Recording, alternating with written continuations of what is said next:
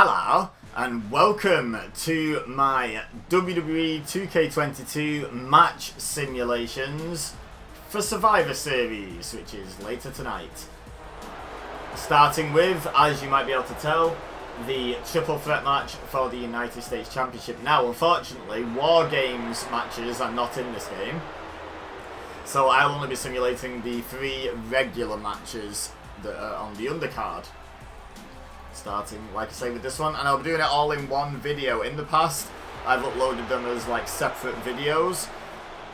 However, time constraints are just meaning that it's probably going to be more beneficial to me to just, upload this as one video with 3 matches on it. So the almighty Bobby Lashley, the first challenger for Seth Rollins' United States Championship, is now in the ring. And if you want to hear my predictions, because this is obviously who the video game thinks is going to win, but if you want to hear my predictions, they're over on WWE Beza. The link will be in the end cards, you know, the end screen link thingamajigs. So check this video out and then go check that one out. I really appreciate it.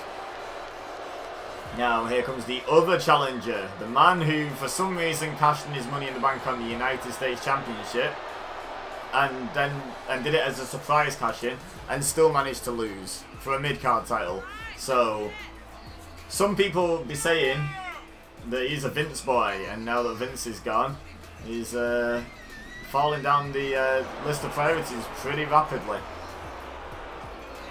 And I think maybe his booking in this match could give us an indication of that. There's a strong chance Davey is just here to take the pin in this match to keep Seth and Bobby looking strong. You know, that's definitely a possibility, isn't it?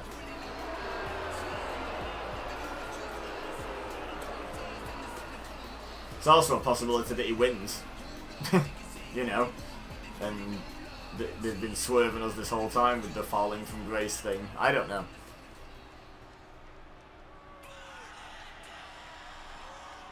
So, here comes the champ, the main champion in the men's division on the men's singles division on Monday Night Raw. In fact, the men's division, period, because the Usos are predominantly on SmackDown with the tag titles as well at the moment.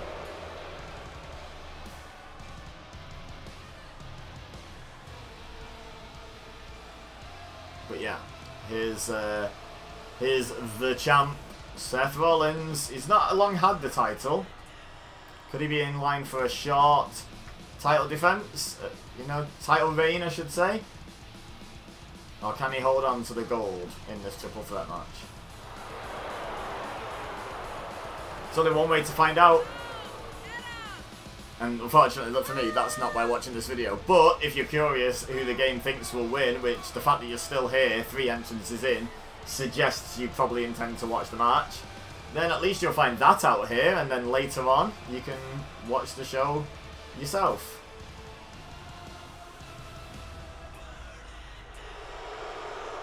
Seth Rollins getting a lovely reception from the audience here.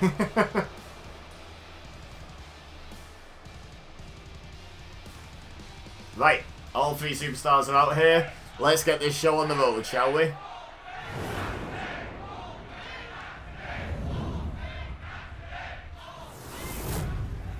Is that all day and then not today as Jewel and Chance for Austin Theory? That's pretty fun. I've never heard that on actual WWE TV, but I don't watch the product week in, week out by any means, so probably missed that one. That's a pretty fun little chant. Okay, so who's gonna leave with the United States Championship? Bobby Lashley goes after Theory immediately. Rollins tries to grab him from behind, but Lashley just back elbows him. And now Theory's not going to get involved as Lashley takes down Rollins. He's going to wait for Lashley to be on his knees and then strike down. He's not daft, is Austin Theory, I mean, except when it comes to Money in the Bank cash-ins. But speaking of not daft, look at Seth Rollins just chilling out in the corner, biding his time, not getting involved while these two go at it.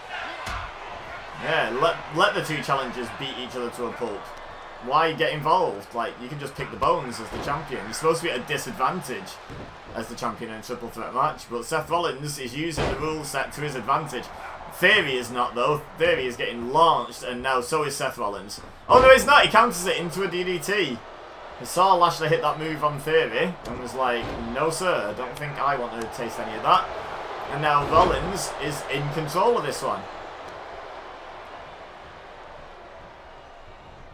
Oh, ripcord knee. And now Theory going to roll to the outside for a little bit of respite. Super kick to Lashley by Rollins.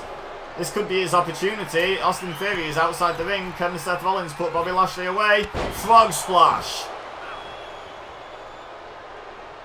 Austin Theory needs to recover out there and quickly, because Seth Rollins is going to try and put Bobby Lashley away in the near future, I think. But no, Theory is back in the ring now. Rollins went for the kick to the gut. Lashley caught it and just ran through Rollins with a clothesline. But now Austin Theory's in to take it to Lashley. And again, Rollins using this opportunity to recuperate. And now we're going to see Theory and Rollins go at it while Lashley's down. Not for long, I imagine. Lashley doesn't tend to stay down for long, but while he is, these two will battle. Theory sends Rollins into the corner, runs in. Oh, runs into a back elbow. And now Rollins fighting his way out the corner, and Lashley can take a minute to flex while Seth Rollins hits a German suplex. That rhymed unintentionally. And there's a belly-to-back suplex by Rollins. Really taking charge in this match. I mean, it's for his championship. He needs to be proactive here. Oh, and he's just proactively been speared by Bobby Lashley, who hasn't noticed Theory getting up to his feet. And so he gets a 0 count as Theory breaks up the pin. And now Lashley not pleased with Theory here. But Theory's had a moment to recuperate while Lashley's been fighting Rollins. Oh, trips the leg. Now Rollins trying to capitalise, but Theory saw it coming, but then Rollins follows up with an enziguri. And a stomp to the back of the arm as well. Now what's Lashley got in mind for Seth Rollins here? We'll never find out, because Rollins fights out of it with some elbows to the midsection. There's a kick, there's a backhand shot. Look at this, faster than I can call it, Rollins is hitting these moves. Falcon Arrow.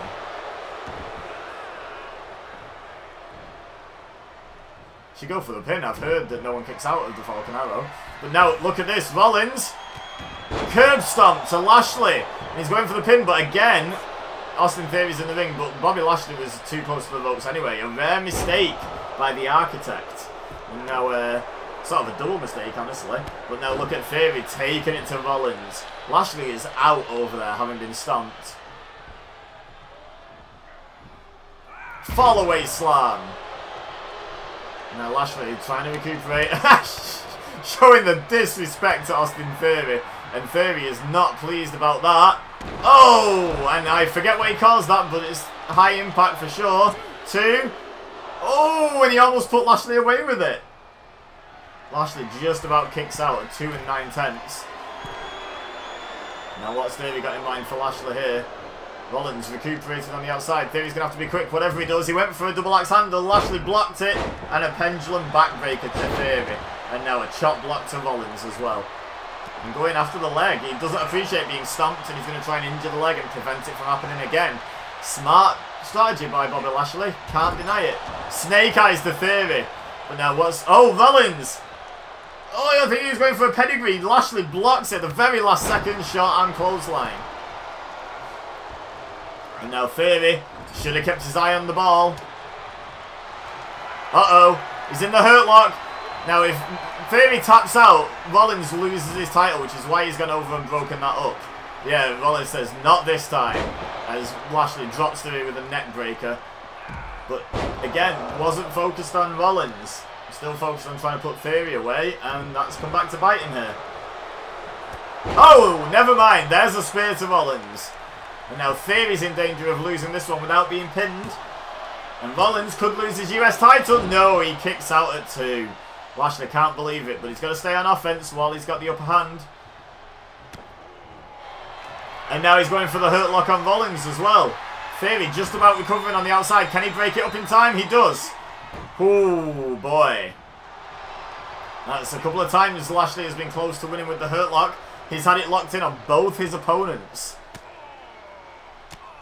Oh, Rollins breaks free. Wants to get in mind for Lashley here. Neck breaker. No, he lets go. Oh, strike to the back of the neck with the forearm. And now Theory. Belly to back suplex. Get out the way, ref. And a standing shooting star press. Beautiful technique by Theory. Oh, he goes for the second one. And he regrets it. Rollins gets the knees up. See Rollins just hobble on the knees a little bit there. Lashley's been targeting the legs of Rollins ever since he hit that curb stomp. So we've had some pretty close calls here. We've had two hurt locks locked in. Oh, another pedigree attempt. And again blocked, this time by Theory. We've also had a stomp attempt. We've had Theory get close to beating Lashley. And we've had Rollins attempt pedigrees on both his opponents, but not hit it on either. Now Rollins counters the suplex attempt by Theory. Oh, and he went for a stomp on Lashley, but Theory just saved Lashley's bacon. And look at this for some gratitude. Goes to the Argentine backbreaker, and now into the pin. Rollins just going to watch it happen. No, he waited and broke it up at 2. He's almost mocking the fans there, thinking they were going to get a Bobby Lashley win. And instead, they don't. Now look at this. Both men focused on Lashley after Rollins hits the stomp. And now Austin Theory in the corner. I don't know where Seth Rollins thought Theory had gone, but he went for the pin nonetheless. Didn't pay off. Belly to back suplex on Theory. This has been a good triple threat match, to the surprise of no one. I would expect the real life one tonight to be good as well. Oh no, Lashley looks angry. You don't want that. You wouldn't like him when he's angry. Oh, DDT by Rollins. And the ripcord knee as well to follow up. Now finally turns his attention to Lashley, and Lashley was ready for him. Oh no, goes to the scoop slam. Rollins down behind. Reverse DDT. And now goes to the pin while Theory's on the outside. 1, 2. Oh my god, he got him with a reverse DDT. I've never seen Rollins win a match with that move. Where did that come from? Well, Seth Rollins retains. And here's the referee with his championship title, with his belt, we're allowed to say now. Thank you, Daddy Trips. But yeah, who'd have seen that particular finish coming? Anyway, let's get on with the next match. So, the next match is going to be a little bit different in terms of dynamics on the game than it is in real life, which may become apparent in the very near future for you guys. But I'll explain it when we come to it. But first, entering the ring, entering the arena, accompanied by Damian Priest, Rhea Ripley, and Dominic Mysterio, but we're only crediting Dominic Mysterio for some reason on the card at the bottom. Finn Balor. Oh, look at that strut from Rhea Ripley. Okay, I think we may have just found our thumbnail. Holy cow. That's a great thumbnail. Honestly, kind of wish I'd switched Rhea Ripley and Dominic Mysterio's positions. But I've talked about this on the channel before. When I simulate matches on this game, I hit random. So I don't even choose where people start off the match standing. So I have literally no input, and you know, in terms of how the match goes, because every little difference like that does affect how the match goes. Not in a way I can predict, but it still affects it. And I even did that with Finn Balor's managers. So yeah, I kind of wish we'd had Rhea Ripley in Dominic's position though for that thumbnail shot. Oh well, it'll do. It'll do. He does some thumbnail-worthy poses and faces, doesn't he? Mr. Balor.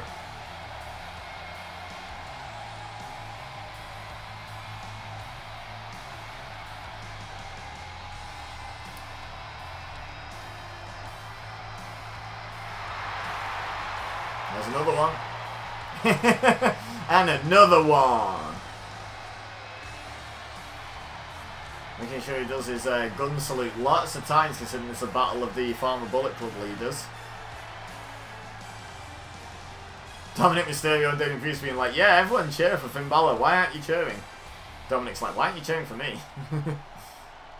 So, Finn Balor's opponent this evening,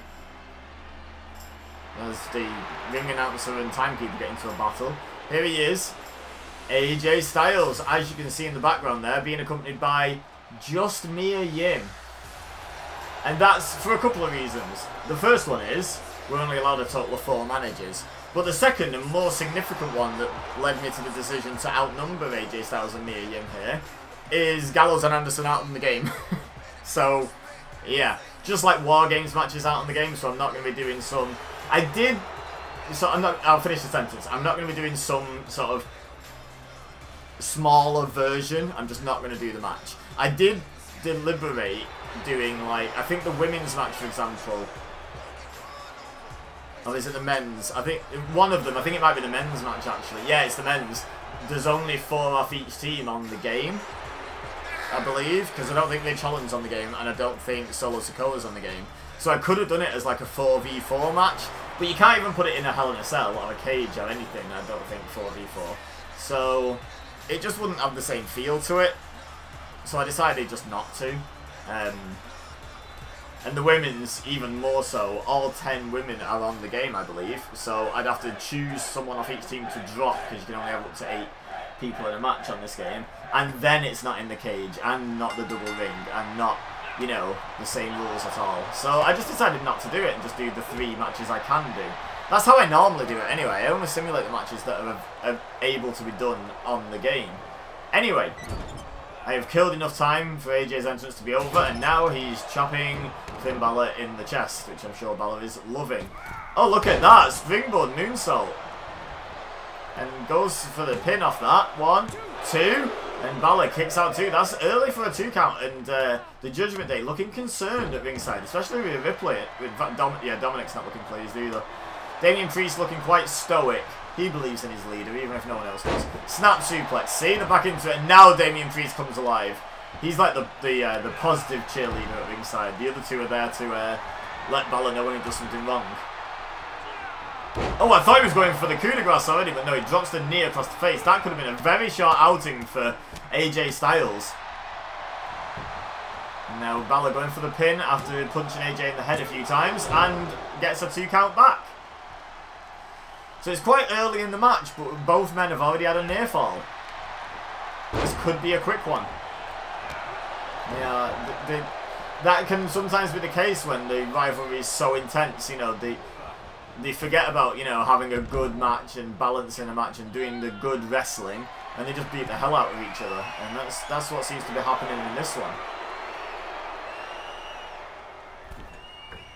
Oh, AJ looked like he slipped a bit there, but he still made contact with the crossbody block to the outside, so no harm, no foul. He seems to be okay. Oh, maybe not anymore though. He's just... Oh, there's a standing coup de grace by Finn Balor. Standing double foot stomp. And then a dragon screw leg whip by AJ makes him regret it.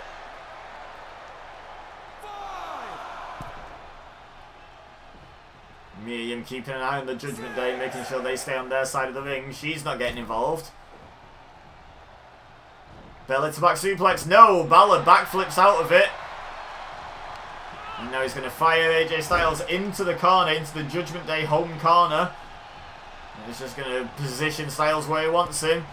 And shotgun dropkick into the corner. Judgment Day are pleased with that one. Well, 2 of them are. Dominic didn't react at all. That's 2. Oh, AJ kicked out at 2. Balor can't quite believe it, but come on, Finn. You've still got 1 more weapon in your arsenal. Well, you've still got a few more weapons, actually, but you've got a big one that you use to put away most people. But he took too long getting up to the top rope, and now look at this. AJ Styles throws Finn Balor from the top rope. And now Balor heading to the outside. Springboard 450 splash. Was going to get up, but then was like, no, you know what? I should go for a pin here. 2. Oh, Balor kicks out, and now AJ can't believe it. But again, you still have a couple more weapons in your arsenal. A couple more tricks up your sleeve. Phenomenal forearm, but no, Balor got out the way just in time. It's fair to say that could have been the end of the match if Styles would have hit that phenomenal forearm. Oh, high roundhouse kick. I think he got Balor in the throat there. Now he's got Balor up on his shoulders. And snake eyes into the corner. Oh, Balor kicks out though, as in kicks out of the corner.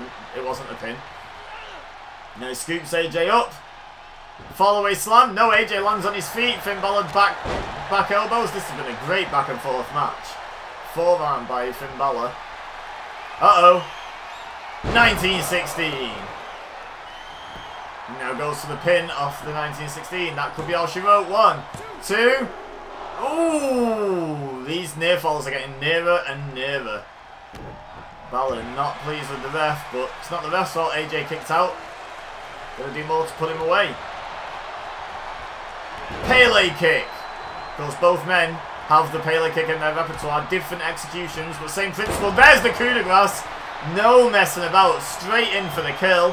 1, 2, and 3. Finn Balor picks up the win over AJ Styles. And no Judgment Day shenanigans. No Mia Yim shenanigans either, but Judgment Day is more surprising, let's be honest.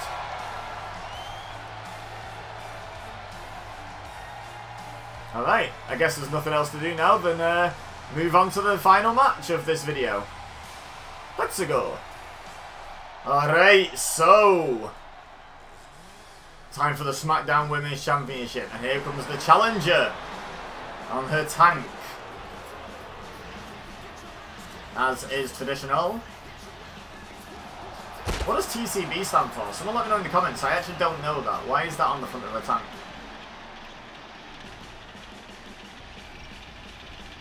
I actually don't know what the reason for that is. I'm trying to think. Nope, no idea. I can't think why it might be. But anyway, very quiet music. Like, the music is on, but it's so quiet compared with the tank that we can't even hear it. But it's alright, it means I'm not getting a copyright strike for this particular entrance theme, doesn't it? Chelsea's having some fun in her tank on the way to the ring, but she's going to need one hell of a game face once she gets between those ropes with Ronda Rousey. She wants to have any chance of taking the SmackDown Women's Championship.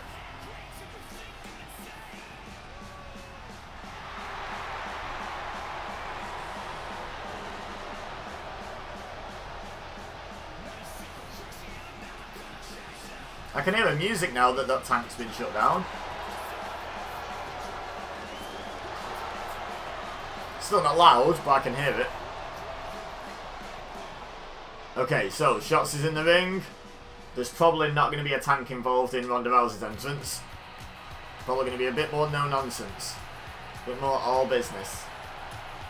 But you know what? It's wrestling. Everyone's entitled to a bit of nonsense if they so wish. During the entrances. You gotta get your game face on once the bell goes. Yeah, look at Ronda Rousey just marching to the ring. Championship over her shoulder. Game face well and truly on.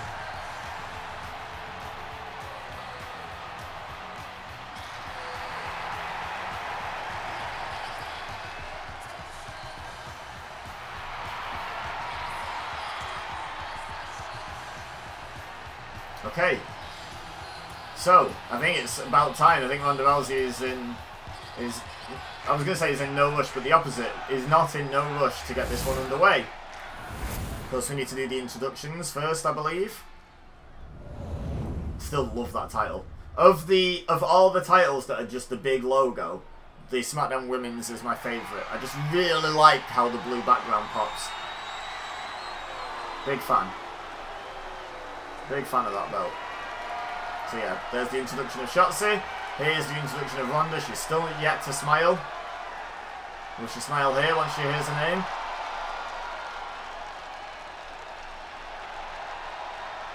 Nope. Nope, no smiling.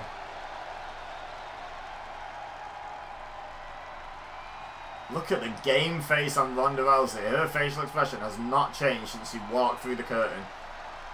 It is just a constant scowl. But Shotzi's demeanour has changed. She had fun during her entrance, as she likes to. But now, it's showtime. It's time to get down to business. So who's going to leave Survivor Series with the SmackDown Women's Championship? At least on WWE 2K22. Let's find out. Rousey off to a fast start, sending Shotzi into the corner. Deciding, no, I want you face first in the corner. Oh, bounces her off the turnbuckle. And then a German suplex. Shotzi needs to not let Ronda take full charge super early in this match. There's a knee to the side of the head. And now she goes to work on the arm already. Shotzi, you've got to get back on the offense soon.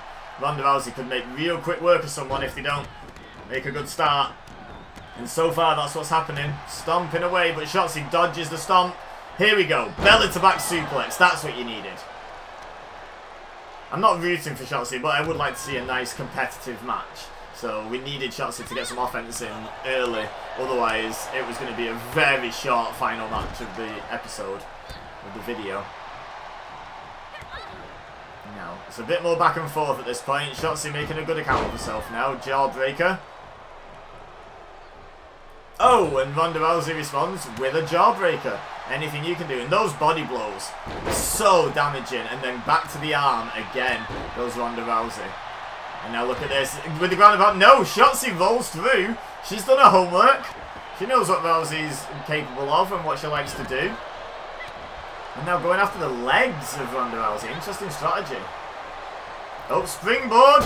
Hurricane Rana. Oh, and then the nice head spring up to her feet again. Great athleticism by Shotzi. And now just running, literally running rings around Rousey to keep her off her game. And standing sliced bread and goes for the pin. 1, 2. She's got a... Oh my god, I thought Shotzi had just won the SmackDown Women's Championship with relative ease, I should say.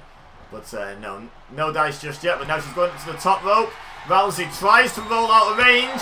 Oh, but she kept rolling and Shotzi got her on the back with that senton. 1, 2, 3. Shotzi picks up the win and the SmackDown Women's Championship. Oh my god. Wow. Okay, so let me know in the comments which of these results from this video you agree with and disagree with and why. Leave a like if you enjoyed the video. And subscribe if you're new here. Share with your friends if you think they would enjoy also. It would be greatly appreciated. But for now, all I have left to say is thank you very much for watching.